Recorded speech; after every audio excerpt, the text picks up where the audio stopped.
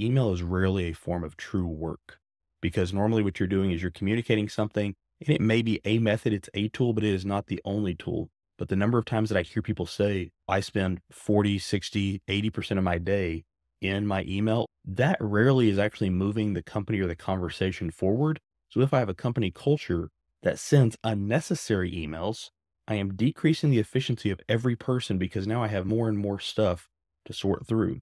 And the stress that I hear from people, their number one stressor is how many emails are in my inbox? How long is it going to take for me to sort through this? And also, how do I prioritize which ones need my attention? So if I have 200 emails in my inbox, I may only have time to get to 30. Which ones need to be the highest priority? And often what I see is this unnecessary stress of there are certain people in the organization that I know that if I do not respond to them quickly, I'm going to be in more trouble. And sometimes that's legitimate. Sometimes it's just an internalized fear or a cult of personality that can happen within a company. But then people spend so much time stressing about getting the email sent that they never ask the question, does this email need to be replied to? Should this email have been sent in the first place?